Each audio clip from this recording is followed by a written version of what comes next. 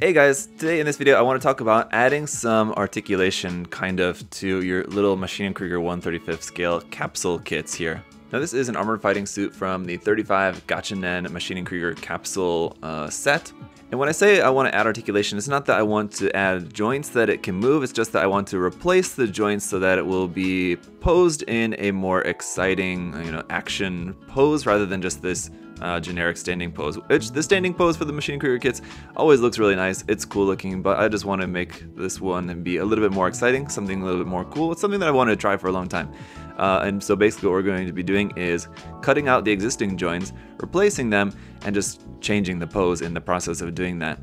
So simple tools we're going to need is just a knife and cutter for doing the cutting away of the joints. You're also going to need a set of drills. Actually, really, in this case, we're really only going to use the 1mm drill. So this is a really nice drill set here from Mr. Hobby. It's also in collaboration with USA Gundam Store. So this particular color version with the USA Gundam Store branding on it, you can get, of course, at usagundamstore.com. Otherwise, there's just the regular version. They just come in different colors. But this set from Mr. Hobby is really nice. Just because you don't have to worry about changing your drill bits if you just have this set on hand. These are like the most common drill sizes that you're ever going to use for the most part. So you don't have to ever worry about changing the bit. You just grab whichever one you need. It's very convenient. So we'll use that. We'll also use some epoxy putty. In this case, I'm using, this is just Tamiya basic epoxy putty. I've already opened it, so I just got it here in the bag because you're not supposed to leave it out. And you will need some 1mm rod. Because this is small, you're probably not going to be able to use anything larger than 1mm, so we'll just stick to that for this. And whether you're using brass or aluminum probably doesn't matter for this scale, it's so small. If it's a larger scale, you might want to use brass, as I think it's probably a little bit stronger, but I don't have any 1mm brass on me at the moment, so this aluminum will do fine. You're also going to want some sort of cup or dish or something to have a little bit of water on hand when you're working with the epoxy putty. Having some water on your fingers or tools, whatever you're using to manipulate the putty, will help to the putty not to stick to what you don't want the putty to stick to. So just have a little bit of water on hand, and then some sort of tool for manipulating the putty as well too. So I'll probably just end up using this. It's just a stir stick, I believe, from Tamiya, but you can use really whatever you want for that, as long as it's something hard and relatively small. Something like a toothpick or something would also work perfectly fine as well too. So the first thing we need to do is eliminate the existing joints. So what I'm going to do is basically take off our arms here, and also you'll notice I've already begun the process of filling in the gaps on the inside of the leg. So the inside of the leg has these 4 hollow gaps there that I already put some putty in. I'm just in the process of just kind of sanding that up, cleaning that up, but it's not really going to matter for the process of what we're doing today. I'll work on cleaning that up kind of as we go along. So here is our first arm, and what I'm going to do is where you can see there's that bit up there at the shoulder and then at the elbow that's meant to look like a kind of cloth covering over the joint there. Basically we just need to cut that away. What we're going to do is then this bicep section and this forearm section, in this case it's the laser forearm there for that. We're going to drill holes in that, replace it with this wire here, or the rod there. We're going to drill holes in those and then replace that with some rod, and then use the putty to fill the gap to basically recreate this, like what you see there on the stock kit. We're just going to be recreating that in a different angle so that we can have it in the pose that we want. And 2 things that I want to say as we get started. Number 1, I've not yet ever tried this before, so this is going to be my first time trying this. It seems simple enough though. I don't think it's going to be too difficult a task. I'm sure I'll be able to manage. I have kind of done something similar with the putty, and I've worked a little bit with resin kits as well too, basically pinning with the rod and stuff. So the different steps of this technique I'm familiar with, I just haven't done them in this particular way before. The other thing is that I am also going to have to be careful to keep track of which parts go to which limb. So like that these 2 parts are for the left forearm, and then I'm gonna have to just keep track of which ones are for which arm, whatever, which leg. So shouldn't be too difficult, but I'll just have to try to keep that in mind. All right, so once I've got those separated and now all cleaned up, I'm ready to drill. Now, one thing to note is that the hole here where the arm needs to plug back into the body, that's actually a 2mm hole.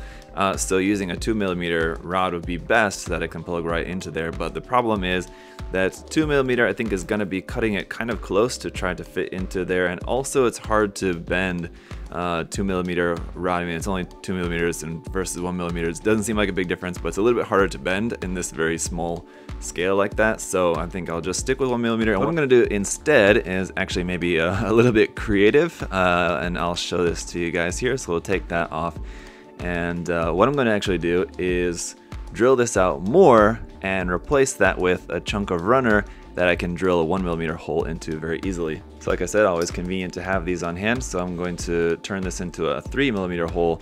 Then I can just cut a little chunk of runner. Let me just drill a hole here. Like that. And we'll take an old runner here and just cut off a little section of that. I didn't measure that first, so let me just go ahead and make sure that that's the right size. Yep, that fits in there just right. Now we just cut a smaller segment of that. I'm not exactly sure which is going to be kind of the best way to go about this, so I'm just going to try this out. So now I've just got this tiny little chunk of runner there that I'm going to attempt to drill a 1mm hole through the center of. Then I can pop this into there. There's that, and now, yeah, just pop this into place in there, and I'll put a little glue in there as well.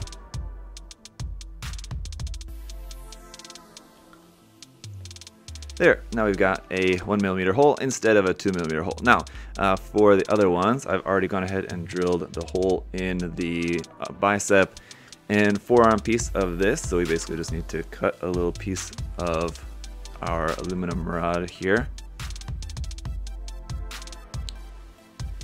Wedge that in there really good and clip off more than I'm sure I'm gonna need, because you can always cut it down more later. But there you go, that'll be the gap in there. Then I actually probably could have cut a little bit more than that actually, but so now we can bend this to the pose that we want, and in the top of the arm there as well. I'm gonna cut a little bit more this time because don't want to cut, again, don't want to cut too little.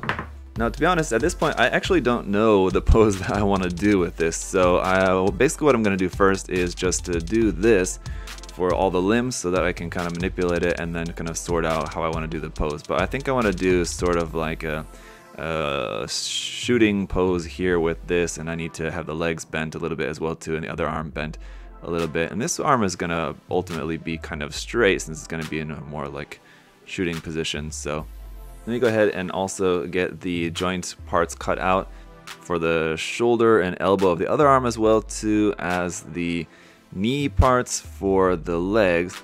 And then as for the hip joint, basically these just plug straight up into that hip section, but what I'm going to do is then just replace that plug. So I'll just drill a little bit down in more into this section here, and here for this diaper looking hip section there, just cut off that tab and drill a hole up into there instead. Alright, so after a little while, basically, this is what I'm going to be going for, and the pose, something like this. Now it's missing the shoulder armor and also the knee armor panel, so I'll put those back on in a little bit. Also the pilot figure head I've left out for the moment, but just generally you guys can get the idea for the pose and what you can do with this. Now, the one thing about this too is that it's going to make the arms and legs all look longer because you're kind of like basically extending out the proportions a little bit by adding the articulation to them. So, or maybe those bends to the armor. This is going to make the limbs all look a little bit longer, so it's going to mess with the look of the arms and legs being usually a little bit shorter than this.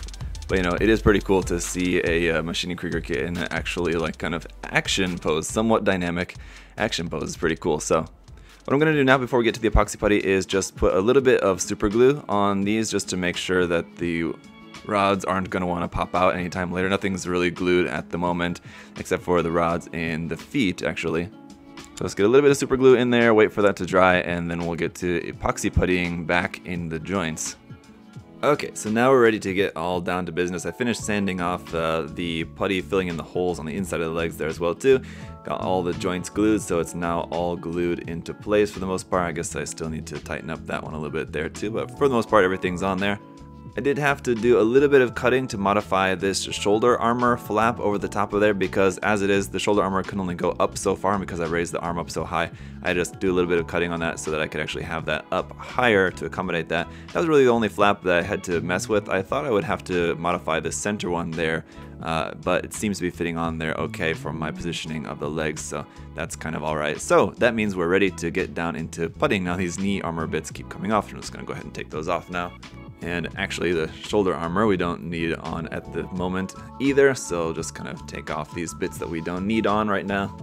armor flaps around the skirt and everything. So we're ready. And so for this epoxy putty, if you guys are unfamiliar, I guess it's 2 parts. So you need to cut an equal amount of both and then just mix it up and then you're good to go.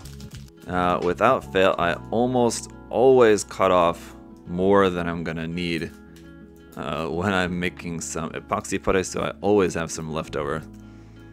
So for this, I know I'm really only gonna need a little bit, so I'm gonna not trying to not overdo it.